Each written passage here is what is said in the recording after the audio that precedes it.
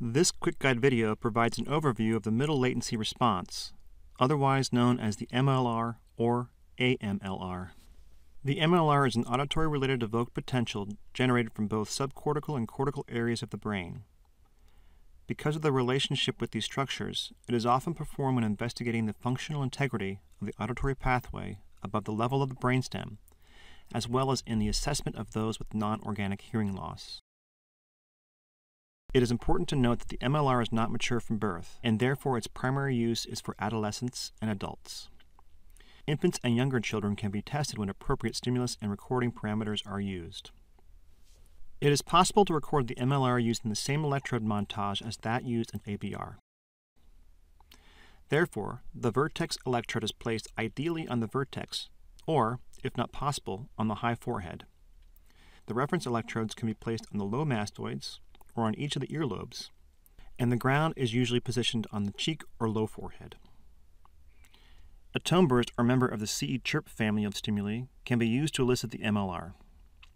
For neurodiagnostic MLR testing, it is recommended to use a stimulus with an intensity of around 70 dB NHL, whereas with threshold testing, an ascending-descending method is recommended. Lastly, the stimulus repetition rate should be lower than that used in ABR in order to reliably record the response. A commonly chosen stimulus rate is 6.1 stimuli per second.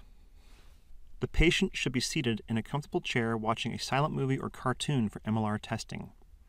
The latency of the response is unchanged, whether the patient is asleep or awake, but the amplitude is highly affected. The amplitude is smaller if the patient is asleep, so for threshold testing, it is recommended that the patient is awake during testing. Due to the latency of the MLR measurement, it is important to pay attention to the PAM artifact, so it is not misinterpreted as an MLR. To minimize the influence of the PAM, it is important to ensure the patient's head is rested on a headrest or pillow, and that they are instructed in a way that allows them to remain relaxed and calm throughout the test. If the PAM is recorded, it is recommended to place the reference electrodes on the earlobes rather than on the mastoids. In adults, the MLR comprises of a complex waveform which follows the ABR in terms of latency and lasts up to around 80 milliseconds. The main components are the NA and the PA. The NA, which is thought to be primarily of subcortical origin, occurs around 15 to 20 milliseconds. The PA, which is thought to be of more cortical origins, occurs at approximately 25 milliseconds, and the PB another 25 milliseconds later. A second complex of MB and PB can also be recorded, but is of less clinical value in threshold testing, but of use for in-depth of anesthesia testing. In children, the waveform morphology changes with age and is attributed to the maturation of the MLR generators. The MLR is a useful test which can be used in conjunction with ABR to provide insight into the subcortical and cortical function of a person's auditory system. The main applications of the MLR are hearing threshold estimation and depth of anesthesia testing. MLR abnormalities have been found in children with learning or speech-language disabilities.